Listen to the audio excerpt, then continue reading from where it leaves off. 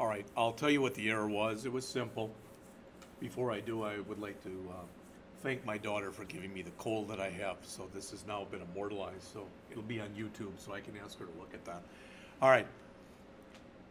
This, on yours, I had put in here invalid miles driven.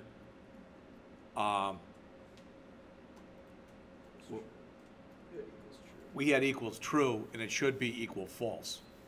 So that shouldn't be reset to flag to true. It should be reset to flag to false. It was true to begin with. So even though we were putting in something valid, we were invalidating it by putting in the wrong value there. All right. So what I want you to do, if you just stop for a second and look up here, I want to make sure this is a flag.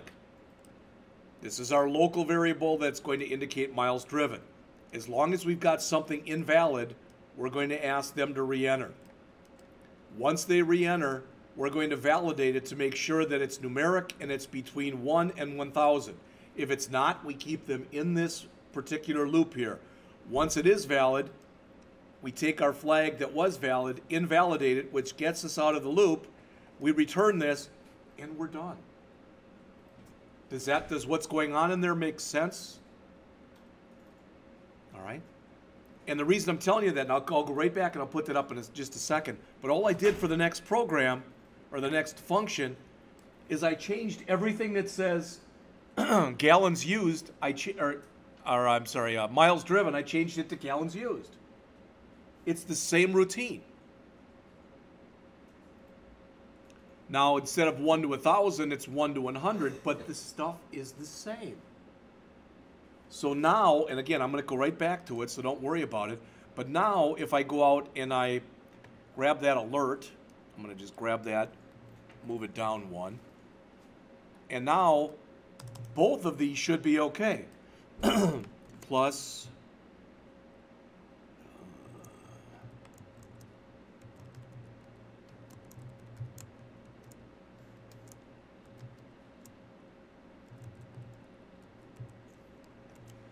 ideally now, when we run this, all right, we'll just leave the default. So 10, 110. What's that? I don't know. We'll look at it in a second. But the point is, do you see that? My numbers are in there. So I know when I put valid numbers in that those first two routines work. All right, I'll take your question as soon as we go back to the code. Oops. Now where?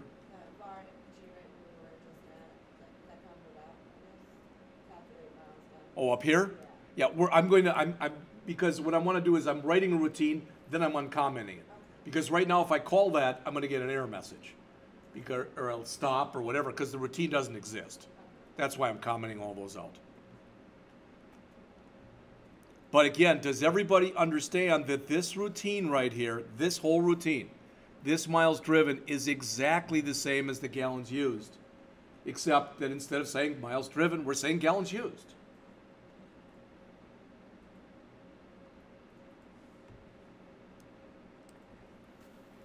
Again, I'll leave that up there for just a minute. Once you get it done and it appears to work and you're happy with it, then you could take everything that's in here from the function line to the line down here, copy it to the clipboard, paste it in right below it, and change everything that says miles driven to gallons used, and change the MD to GU for gallons used. Because then all we've got left is the calculation, which is one line, and then displaying it. That's all that's left. All right? Again, I'm going to give you the hard copy. So if you're working on it, you're like, geez, I'm working on this so hard, and for some reason nothing's working, you'll be able to go back and take a look at it. All right?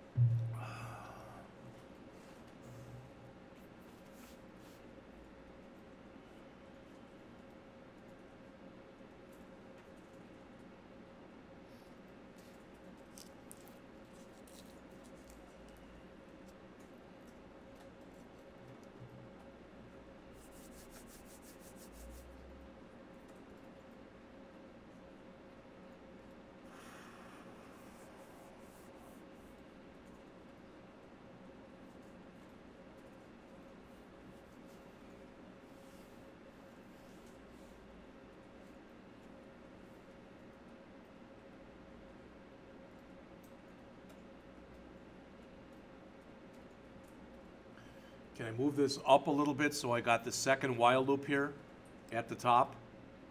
Like this. All right. I just want to make sure you can read it.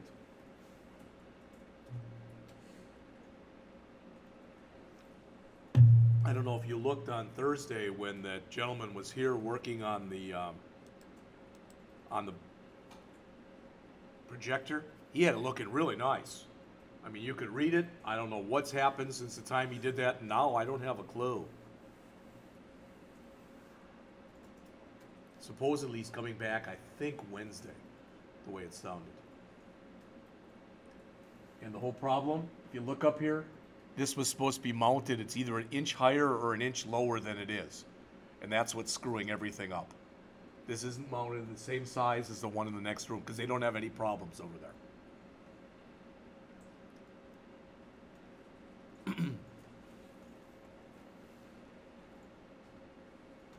I asked them why they couldn't mount it up there because that's where I used to teach. That's where it was. And then there was no problem. He said that the walls won't handle it. That ceiling won't. And I said, well, right now, every time you shut the door, the thing moves a little bit.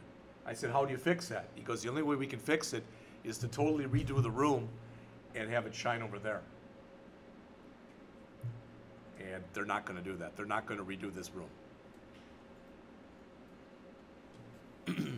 So we have to live with what we have.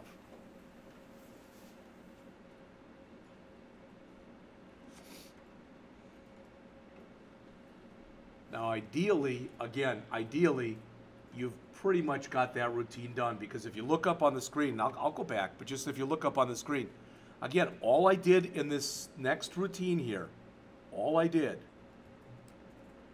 was I changed every miles driven to gallons used.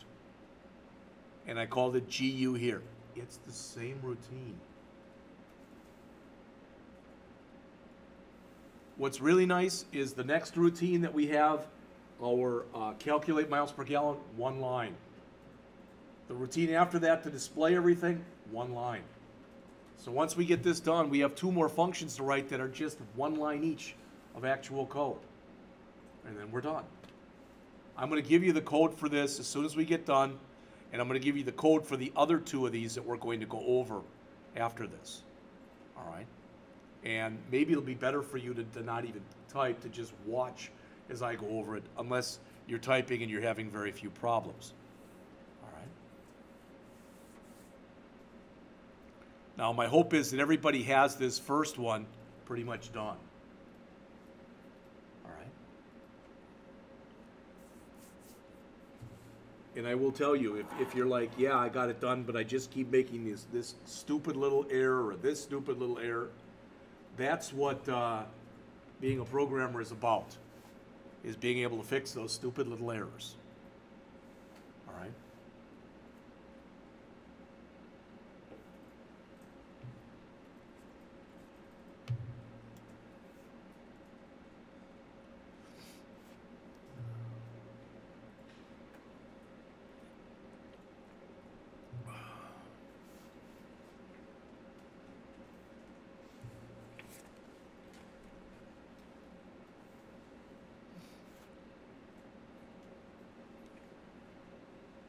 Is it making a little more sense going over it like this?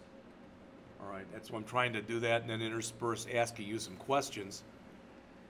All right. Now, if you look up on the screen here, as far as what's left, we've got these two things, right? We've got the calculate MPG, and if you look up on your screen, on the screen here, I didn't need to put MPG there. I don't know why I did. That was just stupid. All I need is miles and gallons. All right, so please change yours. If you've got miles, comma, gallons, comma, MPG, just change it to miles, comma, gallons.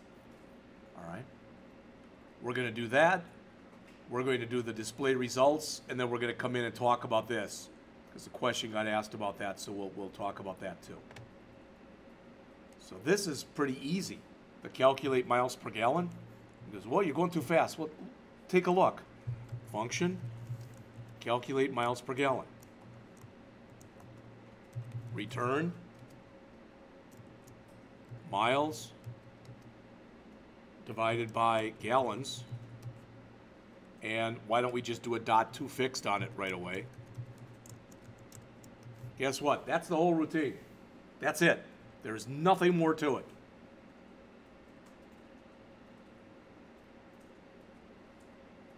I like that. It's nice, small, little routine. And now, and I'll come right back to it, but now I should be able to uncomment this one.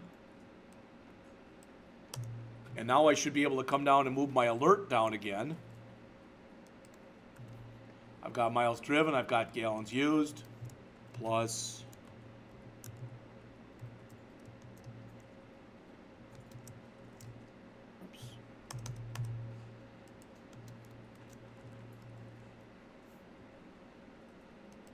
so now let's see what happens when I run it.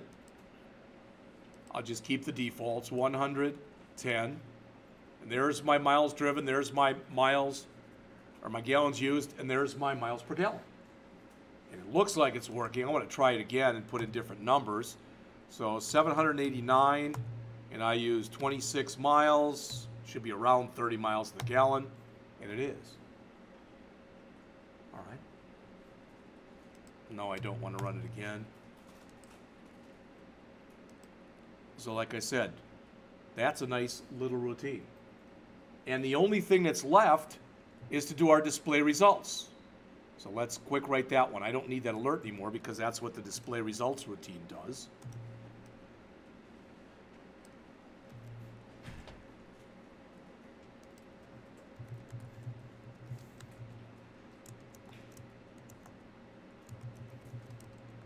I'm just going to break it up over 3 lines, but I don't have to do that. But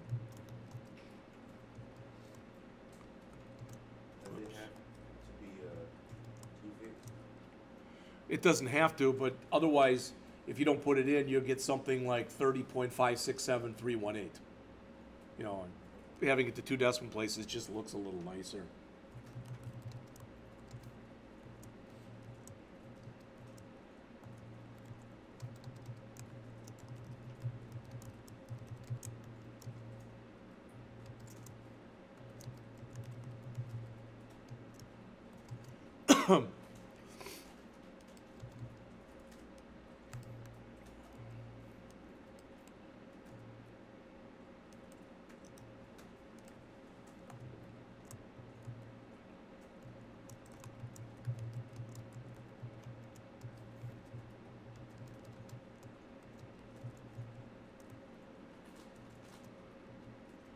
And that's that routine. Again, now I can save it, run it, and just make sure it works. What did we put in before? I was like 786 and 30. And there it is. All right. And that, literally, that's the whole program.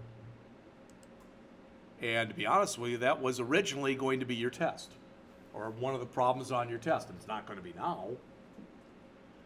You don't have to raise your hand and say, well, why not? But no, it's not going to be one of the ones on your test. But you will have a problem at least somewhat similar to that one.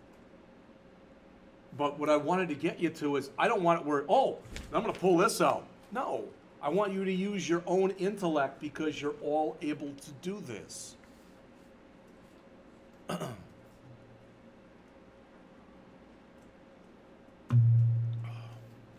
Is there anything on this example that we went over that doesn't make sense to anyone?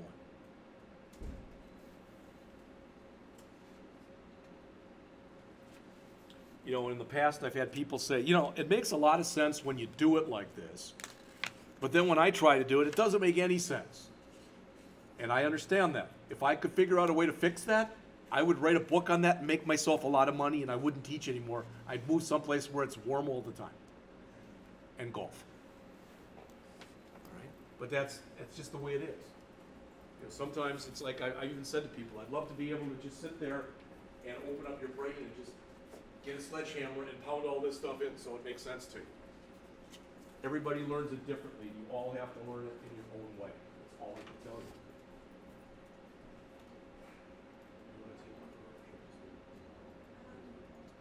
So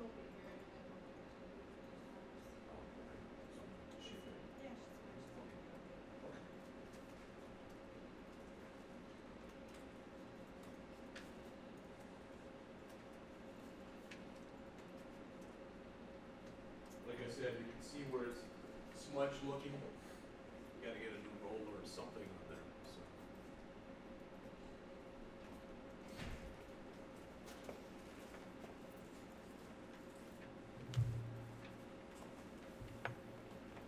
So.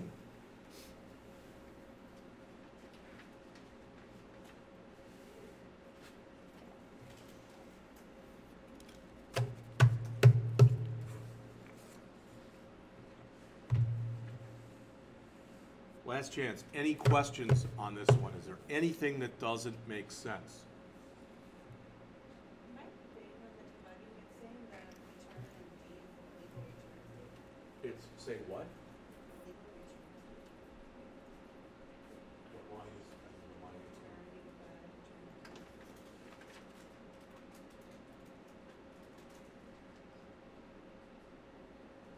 That should be that return D is down for me. This is a rate problem.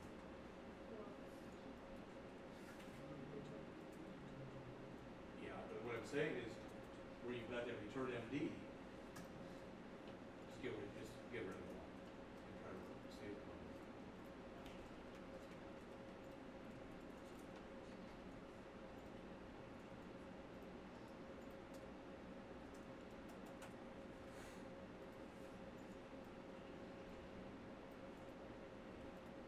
Because this is in vain.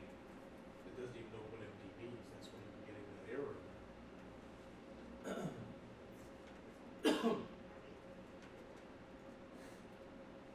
Okay, then go.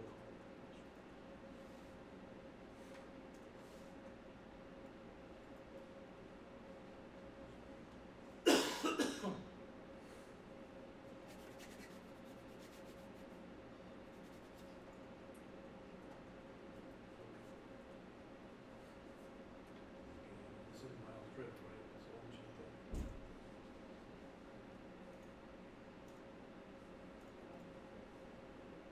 You should have it right between these two curves. Is that where you had it?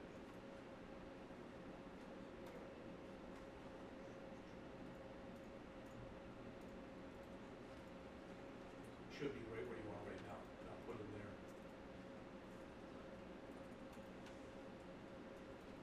But it looks like in here, when you've got another while again, where's your function declaration?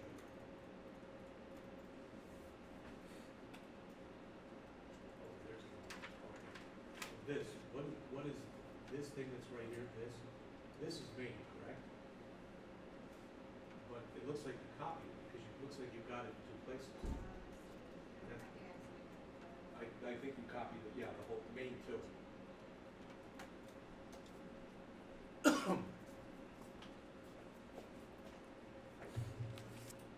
All right, we're going to look at now another way of doing this. I have a question for you. All right, and it's going to sound like, why would you ask a question like that here? Can somebody tell me, give me a definition. What is an alias?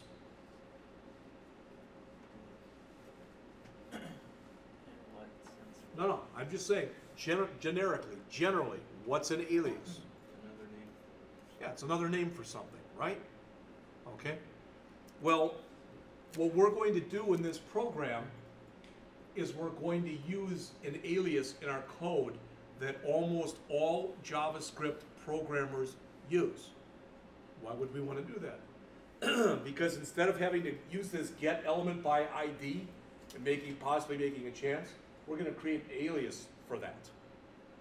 And it's going to be a $. And that's going to handle everything for us. All right, so we'll end up writing a lot less code that way. Okay? So typically when you write an alias like that, it's because it'll simplify your code. And in this case, it's really going to simplify the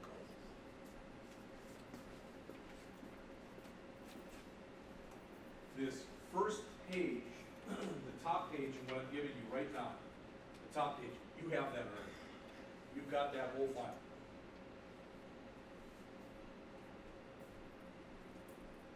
Second page on here, you don't have.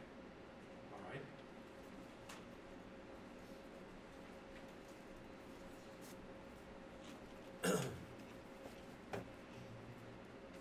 And again, if anyone still is having problems or you think you typed it incorrectly and it's not working or whatever, Okay, it's not a problem. You don't have to turn this in, and you have the code. You'll be able to go back and take a look at it. All right, if you do that, you take a look at it, you still can't figure it out, send me what you have or whatever, and I'll be happy to take a look at it for you. All right. The only other thing to mention, and this is what Amin had asked about before, was this on the bottom right here, this. All right.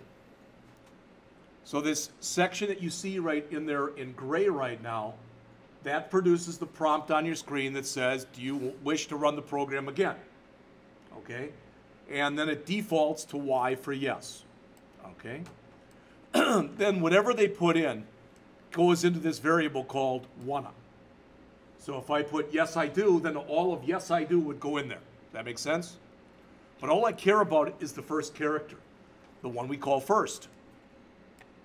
So I say go through whatever they typed in for this wanna and grab the character at location 0, since we're a computer, that's our first location, and automatically convert it to uppercase. So if we put in a little y, it'll now become a big Y. So if we put in any alphabetic character in there, it doesn't matter what it is, we're going to grab the first one and make it uppercase. And then we say, if it's not equal to Y, again is equal to false. Otherwise, again is equal to true. So we're going to run it again. So if we put this in here, I'm just going to accept all of the defaults. All right. And it says, do you wish to run the program again? This, whatever we type in here right now, yes, I most certainly do. That right there that we just typed, that whole thing that we just typed in there, that is wanna. Then what we're going to do is we're going to grab just the first character, and let's make it lowercase, and we're going to make that, we're going to uppercase that first character only. So this right here, that charet says grab that character and make it uppercase. So in other words, that character will now look like this. Does that make sense? And then we're basically saying if it's anything other than that Y, stop the program. So yes, I certainly do. Notice it runs again. But if I go through and again now say, no, I do not. It doesn't care. It's just grabbing that first character. It's uppercasing it. It's checking, oh, it's not a Y, so stop the program run. All right? Does all that make sense? All right. So let's look at this next example.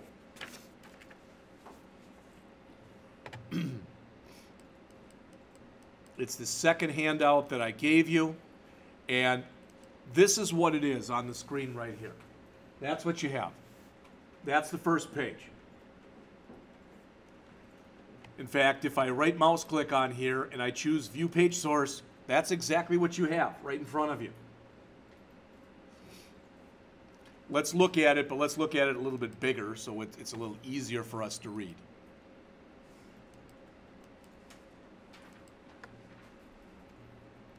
Can you do that? Yeah, I can do that. All right. All right, so again, what I have on the screen is exactly what you have. Okay? There's our doc type, our HTML tag, our head tag, our meta tag, our title tag. Here we're adding, I just put a reset in there. We didn't have to do that, but I put a reset in. I've got my own style sheet that we'll look at in just a minute. And we're adding the JavaScript right there. So I'm asking you this question right here. Is there anything in there in blue that doesn't make sense to anyone as far as what we're doing? Again, the idea is what we want to be able to do. If you look up on the screen here, let me grab, what we want to do is, this is the finished product. Looks the same, right? Except now if I put in, what was it, 786, and I put in 30, and I click calculate, there's my result. Okay? If I click clear, it clears and it puts my cursor right back there. If I put in something non-numeric for miles, it still gives me this. All right?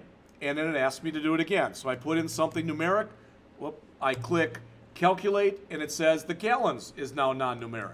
So I put in something there, I click calculate, and it all works. Does that make sense? But now what we're doing is we're combining, rather than having an unbelievably simplistic little HTML file that has just a button on it, now we're incorporating all this stuff into an actual HTML form. All right, that's typically the way that this stuff is going to be used. So that's what I want to show you.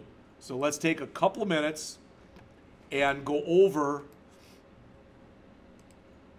this file, just a couple, and then take some more minutes and go over the JavaScript. The good news is the actual logic for the JavaScript is the same as the stuff you just looked at.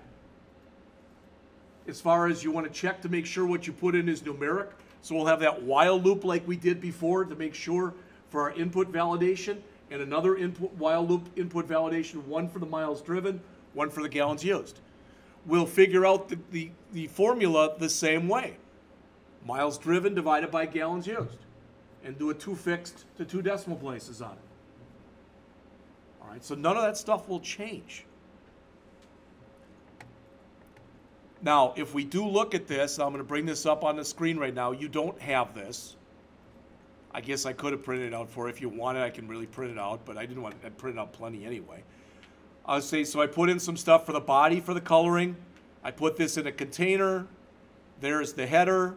There's the H1 tag in the header. There's the other H1 tags. There's our button. There's our label. There's any input tag. There's where our miles per gallon is going to go. I wanted to be able to center some stuff. And our A tag hovering. I think I took the image out. I had an image in there originally, and I think I took it out, so you don't even need that. For the submit button, I don't know why that's in there twice. Okay. Some of the stuff I put in there, I wanted to be able to use the same CSS file for this one and the next one I'm going to show you in a couple minutes. All right. So let's look at the actual JavaScript. Does it also make sense to everyone that this now, you should all understand that's how you should be creating your applications. You should have your source code, then you should have a JS folder with your JavaScript and a CSS folder with your CSS files. If you have images, you should have an images folder with your images. There might even be other stuff depending on what you're doing. Maybe you're doing some special stuff with fonts or whatever. All right? But let's look at the actual JavaScript. This is what you don't have, but you have the hard copy of it now. All right? Now, again, Project 3.7, version 1. That look familiar? Exact same stuff we had before. All right, here is where I asked you about this. Rather than saying document.getElementById, all right, what I'm saying is I want to make an alias, and I want the $sign to mean document.getElementID, and whatever we pass in there is this. Now, I'm not saying does that make sense, because that might make very little sense to you. But again, it's an alias. It's saying that instead of having to type in every time document.getElementID followed by something, now I just have to put $sign followed by something. And it'll expand it into that. Yes? No, there's nothing special about this. I mean, I could put, I could have called this if I wanted to, for example, GEBI for get element by ID. And if you have another one for tags, you could do it the same way. So if you were going to be using tag names, you could use $sign. You could use whatever you wanted to. The $sign is typically the one that's used because more often than not in JavaScript, you're using get element by ID. All right? And not only that, that's pretty much the way you do it in jQuery also. That's why JavaScript just basically ripped it off.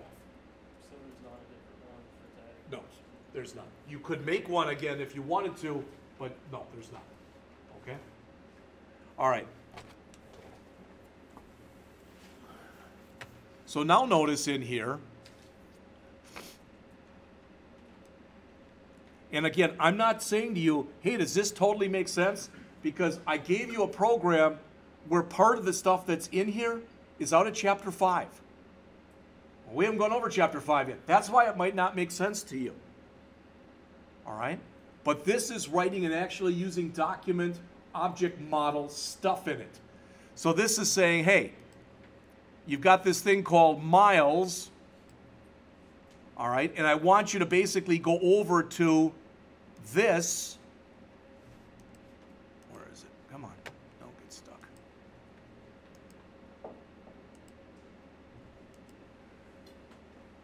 I want you to go over to, I want you to go over this and grab what's in there. Does that make sense? That's now miles. All right, this is now gallons. Does that make sense? All right, and you may or may not be able to tell on here, this is a little gray. All right, I made that a read-only field. Why did I do that? Why is that field read-only? So you can't change it. You know, it's the same kind of thing in a calculator. If I say 6 plus 3 equals, it gives me 9. It doesn't let me change that number. I don't want it to be 9. I want it to be 53. I can't do that.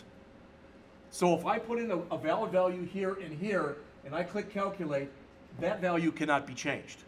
I can clear it out and put in new values, but if I put in here 110, that's going to be 10.00 always. And I can't change that. Does all that make sense? All right. Because a lot of the work that was in here was just taking this program and getting it to look halfway decent on the screen. And it sure as heck is not perfect. I wouldn't lie to you and tell you that it is. But what you have in front of you, if you're interested in using it, is you now, and again, I probably should have done that, so I'll do that for tomorrow. I'll print off the JavaScript or the CSS also. All right? If you want to use something like this and possibly make modifications to your portfolio that you're hopefully working on when you get a chance. All right? It's something that you can use for it. Again, do you have to do that? You say, I've already got my own stuff. Then use your own stuff. That's totally fine. It's not a problem whatsoever. But I know that sometimes people struggle. They can't get stuff to line up. They don't understand colors or whatever. So this is something you could use if you wanted to. All right? So let's take a look at the magical code that's in here that makes it work. Hopefully one thing you realize, if I'm going through the whole code now. I'm on line 11. Boom, 65. So what does that mean? It means there's about 50 lines. You may or may not have realized it, but what we just wrote had about, I think it was over double that, the first one that we did. So we cut down the number of lines of code by a lot. Also, please look up on the screen here. I'm just quickly paging through this. Do you notice one word that's not used in here at all? The word while. Now we are checking it every single time. And now it works like this because of the way the program was written. In English, what we're saying is, grab that value, all right, grab that value that we put in there, the first text box, and call it miles. Grab the value that we put in for the second text box and call it gallons. Then validate them both. If for some reason, you don't like it or whatever, now, if you may or may not have noticed this, but if I grab this now, if I run this, I'm going to put in junk on purpose. All right, see what that does? Everybody see that? It gives me the error, and it puts me there. Everybody cool with that? Well, if I wanted to, I could have come in here. This should work. Now, knowing the luck I have, it probably won't, but this should work. Let's see.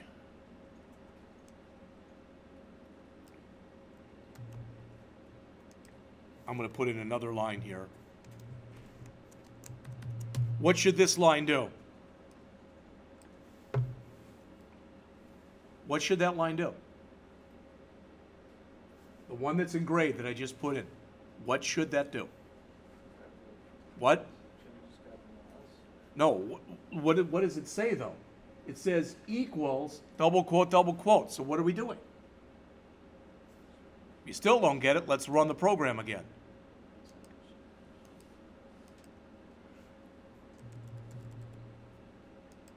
Okay, error message. We removed that bad input. Sometimes you want to do that and remove it to make it easier for the user.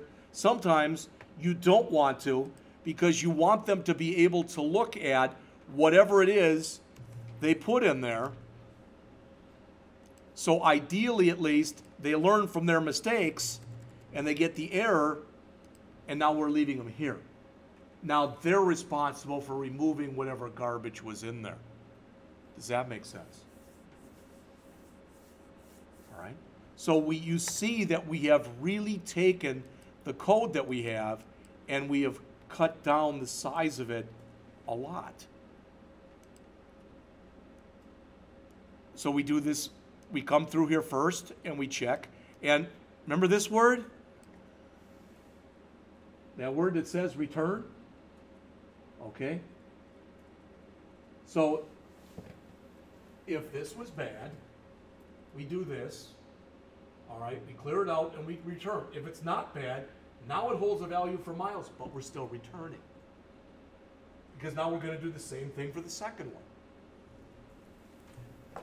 And now, once it looks okay, all right, and we'll go over the syntax in just a minute. Now we're telling it, call calculate miles per gallon. Hey, does this look familiar, this line right here? It's the exact same line we had before. This is just a clear function. We'll talk about that in a minute, all right? But we're just going to print out all the stuff. So let's take a look at where it's different. We kind of looked at where it's the same. The constants are the same. We already looked a little bit at this. This right here, just so you hear the verbiage, what you see in gray right there at the top of the screen is called an anonymous function. Anybody want to take a guess as to why it's called anonymous? What, after the word function, what doesn't it have? It doesn't have a name. So if you write a function in JavaScript that's an unnamed function, it's also known as an anonymous function. All of the functions that we've done so far have been named functions. But the idea is if I'm only going to call this a few times, I end up typically writing a lot less code by using anonymous functions. The other thing that you're able to do here, this is cool, whether you realize it or not right here, is notice what it says here. This looks a little, whoops, this might look a little funky. Everybody see this? Does that look like it looked before? Before we said function main, correct? Now we're saying var main equal function. You can use functions in JavaScript like they were variables. That's what we're doing here. Main is now both a function and it's a variable. And again, you might, well, that's fine. Why would you ever want to do that? Because now anything that you do to a variable, you can do to main. You provided a lot more power. That's the good news. What's the bad news? It's harder to understand. I want my warm and fuzzy back. I want these named functions. They're much easier. What I'm telling you is that when you're writing code, you can typically write it either way, but if you're interacting with HTML directly, you almost always do it this way. But I wanted to show you the name functions first because that's the way you do it in virtually any non-JavaScript programming language.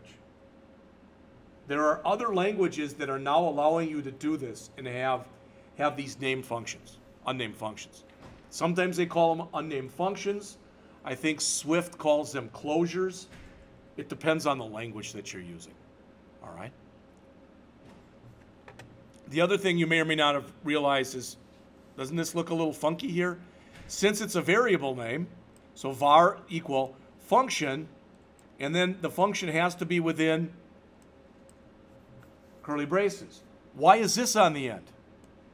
You actually should know the answer to this question. Why is that? Because it's still a variable. And all variables must end with a semicolon. All right?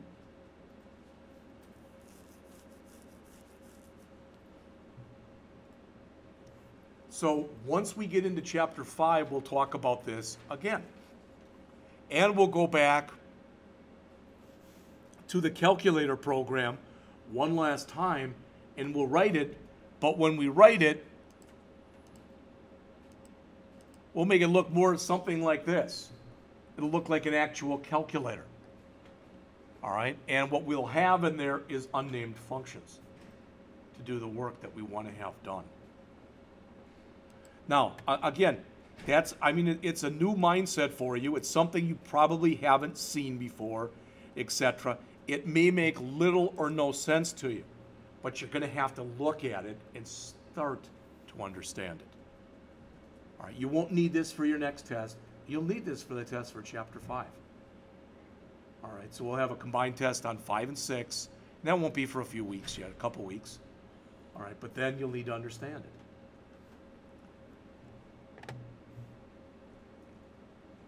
Now, we look at, again, we can pass things to it. It's just a function, but since it's an unnamed function, we can give it parameters like we did here.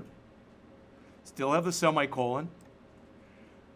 This right here, I want to go over these last two. This actually, believe it or not, this is a really easy function. Now, you might say, it's easy for you to say, but it really and truly is an easy function because all we're doing, value is what appears inside of the text box.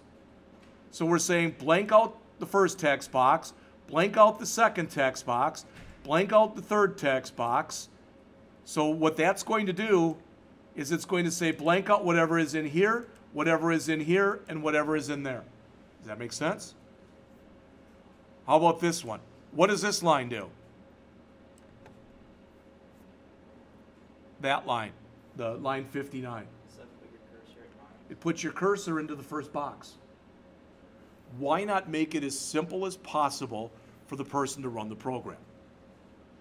You know, I've read books before where they've actually said this. This isn't a joke. Assume the person running your program is an idiot.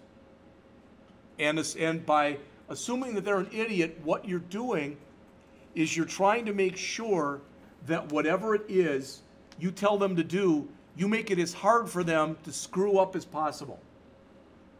Not to say they still can't screw it up, but you're making it as hard for them to screw up as possible. And this last one right here, this is the hard one. This is the one you might struggle with the most. All right? This on load means once the program gets loaded into the memory of the computer. All right? Then what it says here is when you click the button that's called calculate. So there's a button in here that's called calculate. When you click it, what we're associating with it is main. Okay? What's missing after main? What's not shown after main? What do we always put after the name of a function? Parentheses? If we put parentheses there right now, it would literally call it right then. We don't want it to be called. We're doing an association right now. We're saying when you click that button, call that routine. When you click that button, call that routine. Does that make sense? We're doing, for lack of better words, an association. What's that? So on load just means like when you're, is that like when something's clicked on, or no. Is that the on click? On load means when the program has been loaded into memory. Oh. What you're going to see in the next example is it'll look a little different than this one because this example is doing it using JavaScript And I went back finally and recreated the same exact program using jQuery. All right? Now, if there is a shame about this class, and I don't mean shame, I mean, if there's something that's kind of sad about this class, is that we literally have no time to go over jQuery. At the school I used to work at, they had a whole class they had to take in jQuery. But it was not set up, you know, where you had 4 classes like you have here. I am going to talk to Evan during the break, and we're going to talk about the future as far as what kind of classes we want to offer, etc. Things may change. All right. By the time, not for you guys, you'll still take the 4 courses I told you about. But by the time, maybe it might even take 2 years, I'm interested, for example, the ASP.NET class you take, it's going to be a great class. I don't mean because I teach it, I mean nothing like that. But it's good because there's a lot of stuff for you to learn. I'm not sure if ASP.NET is what you should be learning. So I'm going to make my case to him. You may have heard that one of the fairly new languages that's very popular right now is Python. And I wouldn't mind seeing that class become a Python class. Now, I might tell it to him, and he might say, well, I'm in charge, and no. Okay. Then it doesn't become one. Does that mean we never offer a Python class? No, like I said, if I can offer a class during the summer, I'd like you to choose what you'd like it to be. Now, if you say, I'd like it to be hardware, I'd like to learn hardware, fine, then you have somebody else teach it. So I'm not the one to teach you hardware. I'm not. There is a presentation tonight at, I think it's called Fort Zumwalt. It's a junior high or high school that's around here someplace. And I volunteered to go if they need. It's on STEM. If you've never heard of the STEM is an acronym. It stands for science. What is it? Science, technology, engineering, and math. And it's all the stuff in IT and other areas put together. And it's typically they have 6th and 7th graders there. And Charles said he brings over a really older machine that he has. And he has the students literally put RAM into the machine and take it out and stuff. And I told him how I volunteered to come, and I told him this morning, I said, Charles, if that's what you're going to do, I don't want to come anymore. And he's like, he just starts to laugh. He goes, why? I said, because I'm not the person to teach hardware. All right. But again, Brady's question was a good one. This says when the onload function is called automatically by the system, we want this function to run. What that function does is it says, okay, what we're doing now is we're taking that button right there and we're associating it with calling that routine. We're taking that button right there and we're associating it with that routine. And we're saying, since we're just starting the program, again, set the focus to the first text box. And I'm going to leave it at that. I'm not going to say anymore, hey, does that make sense to you? Because, you might think, yeah, Claire's mod. Okay? But it's something that you have to at least be exposed to. When we write the actual calculator program, when we rewrite it and make it look like a real calculator, this is the way we're going to write it. We're going to put some stuff in there that you haven't seen yet, but this is the way that we're going to do it. This is the best way of writing code when you're trying to combine the use of what we did before, what I've been showing you before. Would you agree that in the first example, that button really didn't matter very much? I mean, our interface was just, for lack of better words, it was a stupid interface. It's not anymore. All right. It's 10. What I'm going to do is I'm very quickly going to give you the last handout. All right. And we're going to talk about it for about 5 minutes, then we'll take another break. This last one, I'll only talk to you about it for probably about 15 or 20 minutes. All right? And like I said, I realize if you say, wow, this is, Jeff, I like the class, you're not that bad, but this is a hell of a lot to throw at us. Yes, it is. All right? Now, this last one, the first page is exactly the same. I didn't even really have to do it. But what we've changed in here in this last one is that we're writing it and we're using jQuery, which is a JavaScript library. And again, I'll go over it with you. You may have to take some time. I would strongly suggest that if you get some time, that you go back and actually key this in yourself. All right? Because you learn so much more when you're keying in stuff and you make mistakes. That's the best way to learn.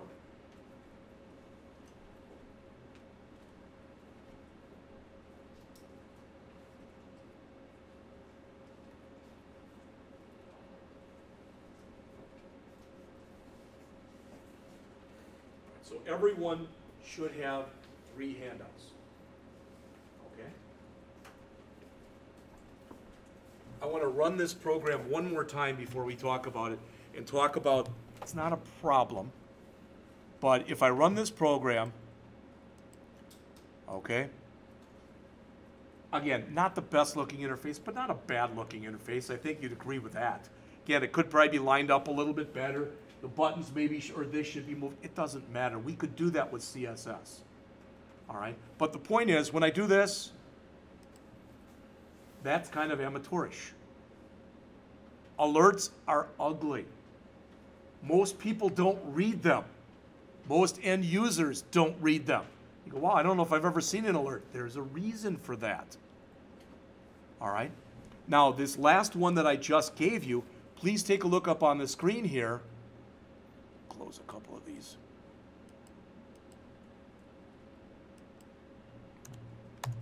Do you notice something that looks different right away? Anybody see anything that looks different? You've got those asterisks, meaning that they're required fields. We could have even put a message up there saying there were required fields. All right? But now notice what happens. See the difference? All right? When I clear, it still clears them out, but now if I put in some stuff that's out of range, okay, that's an interactive program. And it's probably the first time that we're working here where we got a program that's truly interactive. All right? Why? Because that's typically, if you were writing a website for someone and they wanted interactivity, this is the way you do it. All right? So I want to take a few minutes. It's 10:04, maybe till 10:10 or so, and we'll go over what's in this program. Okay? Then we'll take a break. Maybe it'll take till 10:15, I don't know, but till around 10:30 or so. Then we're going to come back and we're going to totally shift gears, and I'm going to talk to you about tomorrow. Now, you're sure Valerie won't be here tomorrow either? She would be. Okay. Well, the reason I'm asking is you guys are the teachers tomorrow. We're having other students come in here, and you're going to all teach. I get to just sit here and screw off. I can do that really well. All right? I've learned it over time. And you're going to be graded on the job you do. The good news is you all passed. As long as you come, you're all going to pass. But I'm going to give you extra points if you do a good job. Yes? How old are these kids? I don't know. I don't know how many are coming. There might only be one. Right now, when I heard last week, there was only one. He's not freshmen. I don't know. I really don't know if they're high school kids. I don't know if they're people. They have a thing here that's called Shadow Attack. Okay. And that's what it is. I was talking to Charles last week, and I said, what do you do for this? He said, well, you can kind of do what I do. And I said, what's that? He said, talk about the program for a couple minutes, tell them the class is in charge, and turn it all over to them. And I said, I can handle that. So that's what we're going to do. The good news, you have all the code. And I'm going to even give them the code. So what do you do? No, that's up to you. That's how you're being graded. You can make this as interactive with them as you want it to be. Typically, the more interactive, the better. We'll talk about that after we take our break. All right? So let's talk about this right here. And again, if you didn't understand the last one, chances are probably pretty good you won't understand this one very well. And it's okay. The good news is, everybody agree? Please look up on the screen here.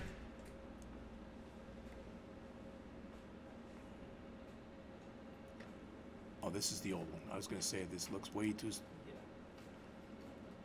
no, I don't want to change it. So let's open up that last one.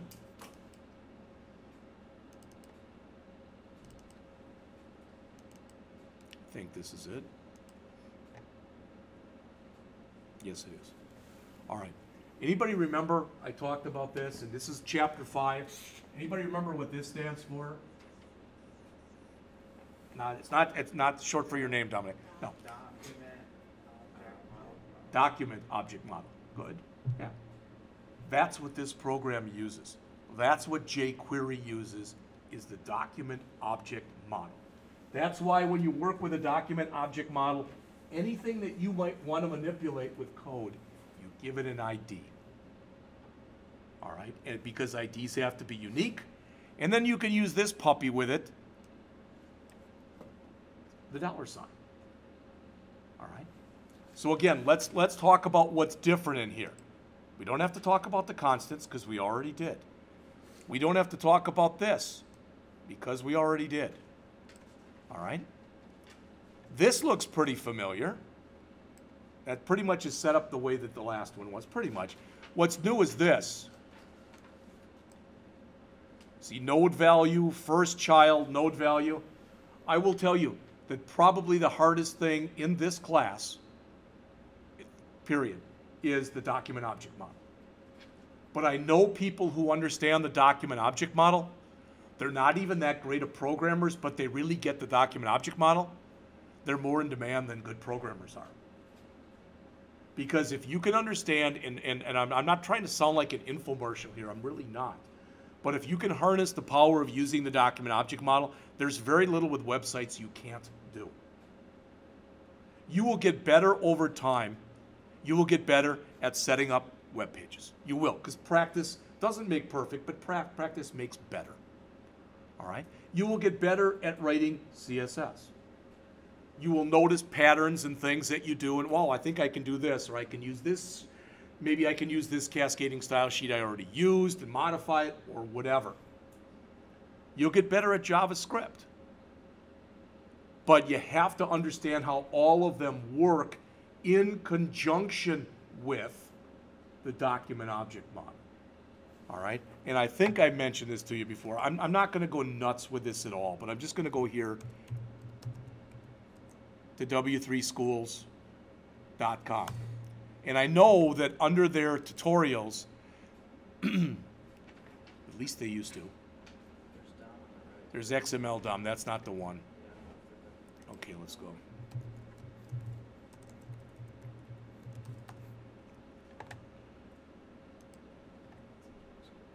All right.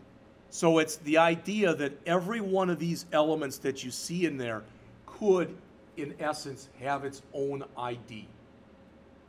So when you work, whether you're using just JavaScript or you're using jQuery, and all jQuery is it's a JavaScript library. Now, anything that's in here that you've got an ID set up for, you can now manipulate programmatically. That's the power of using the document object model. So if you get a chance, and again, when people, well, I don't have time to do all this stuff. Yeah, you know what? You are making a 2-year investiture in your life in doing this. You're spending a boatload of money. All right? Where I used to work at Blackhawk, courses were $1,200 a piece. Okay? And well, why the big difference? Well, you had to take more of them. So you ended up paying pretty much what you pay here, but you're getting in one class what they got there typically in 3 classes. Yeah, and you're getting a lot thrown at you in a small amount of time. Ideally, at least, from listening to what you all said about your communications class, at least hopefully you're having more fun in this than you are in there.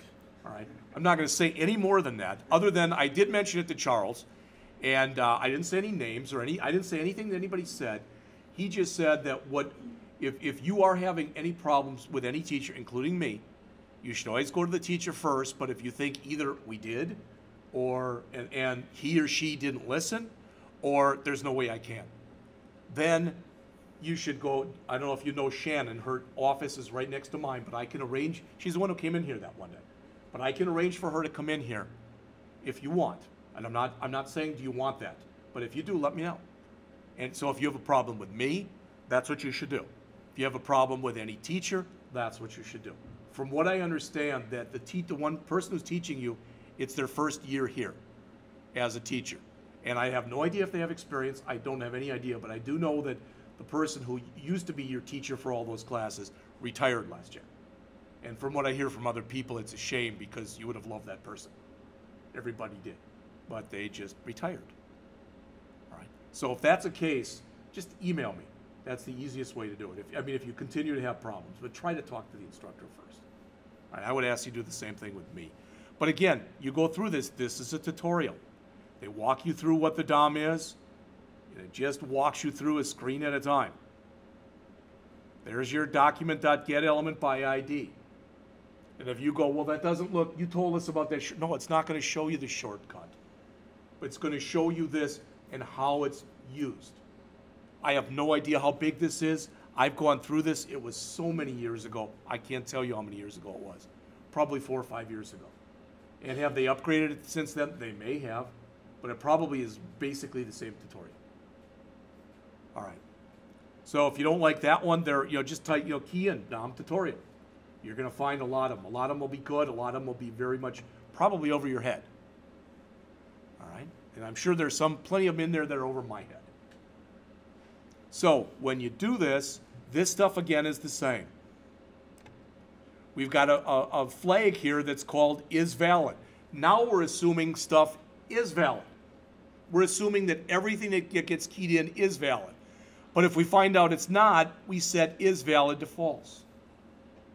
We're only going to go and call our routine that's going to figure out the miles per gallon if that flag is set equal to true. Does that make sense? And we have opportunities to set it to false if either we put something non-numeric or we put something in that's out of range. Otherwise, that's our error area right there. We put nothing in there because there was no error. All right? If there was, we either put miles must be numeric or we put miles must be between 1 and 1,000. And you should know that by now, that those messages that you saw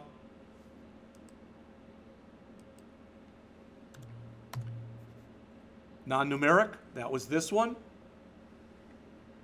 Out of range, that was this one.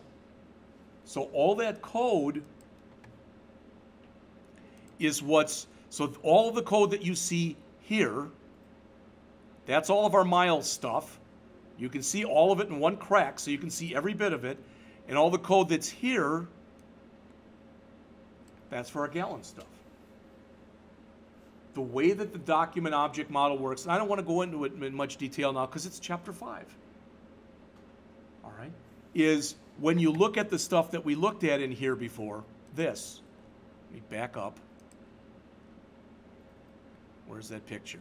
These in here are all known as nodes. N-O-D-E-S. They're all known as nodes. And nodes can have other nodes under them or nothing under them. If there's nothing underneath the node, it's called a leaf node. It's reached the bottom.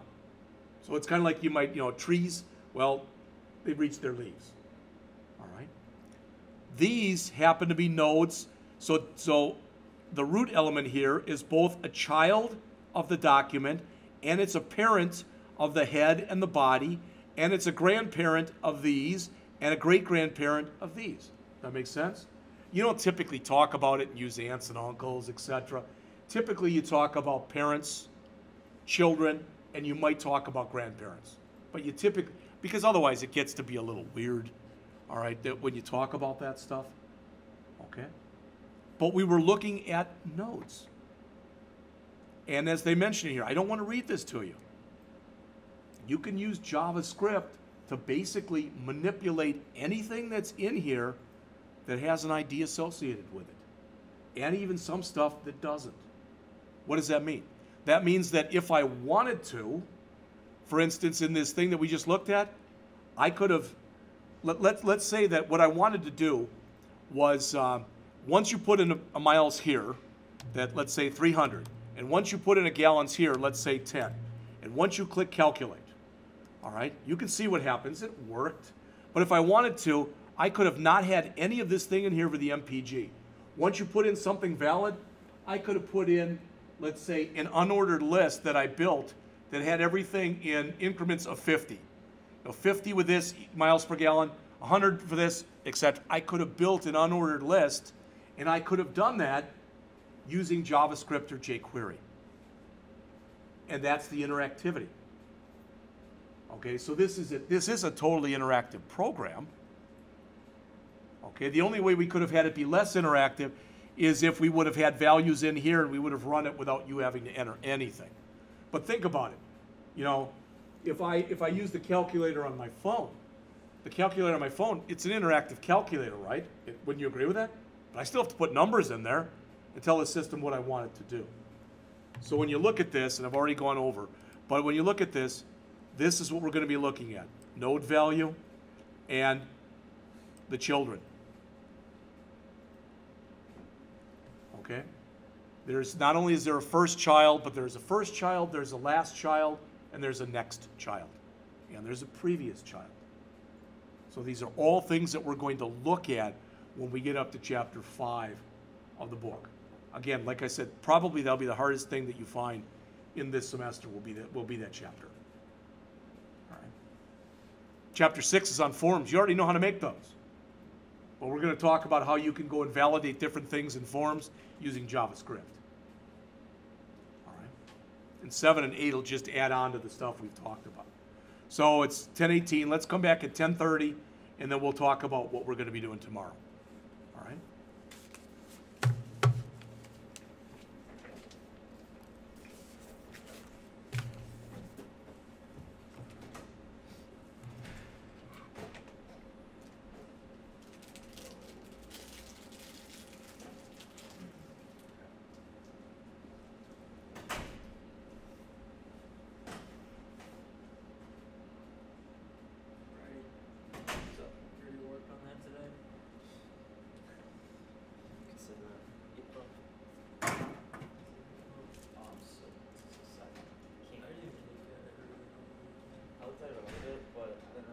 Because I wanted to see what Jack was doing, if he was going to do anything.